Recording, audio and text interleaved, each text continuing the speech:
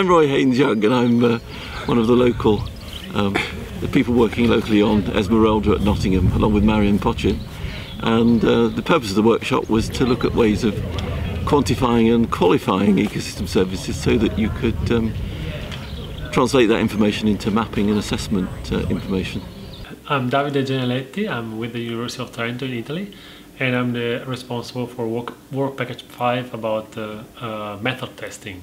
So I'm Fernando Santos from University of Madrid, and I'm responsible in Esmeralda for work package 3. So here in Nottingham we have been in 2 exciting days working on the methods, and that we have been applying in different case studies for different domains of information, so biophysical, economical and social methods. And we have been discussing how these methods has been used in terms of ecosystem services and ecosystems, and what are the strong and weak points of these different methods in applying to the policy influence that they can have. So we will try to combine this and provide and test this information in future workshops.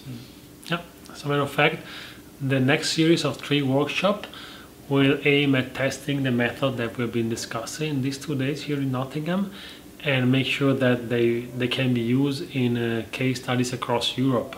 Those case studies will cover the variety of conditions in terms of geographical context, data availability, progress in achieving the MICE objectives, biomes, ecosystem types, ecosystem services, and so on. I'm Benjamin Burkhardt from Kiel University in Germany. I am the coordinator of Esmeralda, and we just finalized this very successful and pleasant workshop here in Nottingham.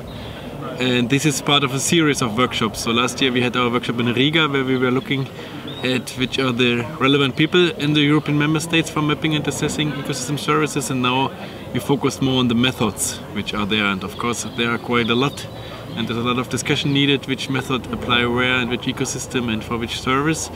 But I think we are in a quite good way, and we'll continue this series with our next workshop in Prague, where we will test these different methods and different case studies, and then we have a whole series of other workshops where we continue this work over the next 2 years.